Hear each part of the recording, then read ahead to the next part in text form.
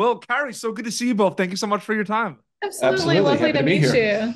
I'm really excited to chat. Karrie, I'm going to start with you. I mean, I'm watching this film right down the middle. It's scary, so it's got the horror movie components, but the drama and just kind of going on with everything really leans in too. In terms of like a writing perspective, since you directed it with Will, but you also wrote it. Was there this tag team and push and pull with the horror and the drama, or do you think they were kind of complementing each other?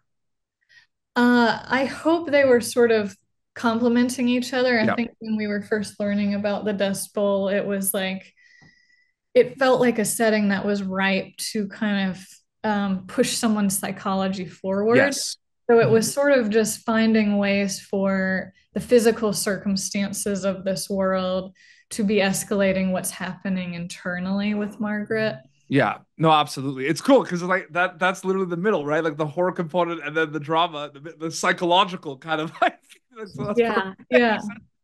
Um, Will, it's interesting because I'm just wondering from your perspective, from being a creative, because I'm a creative as well. I mean, horror movies and that kind of spooky season kind of world has always been around, but there's been such an interest and, popularity with a lot of that content because it's so rich in ideas and different ways to scare people. So, as a director, what's it like working in the horror movie landscape at a time when there's a big appetite for it specifically? It's exciting. Yeah. Right now, I think, there horror is such a evergreen genre, and it's a genre where you are able to try things and experiment with different kinds of stories in a way that some other genres may not allow you some of that flex space. Yeah. So I don't know, it's fun and exciting. Karrie, is it interesting to think about, like, when you think about the going back in time for a film, is like, are you thinking aesthetic? Are you thinking kind of character dynamics? Like, what is that mindset? Is it everything? Because I love that idea, right? Okay, you're making a movie in the 1930s. What do you think of specifically? Like, what is that like for you before going to camera?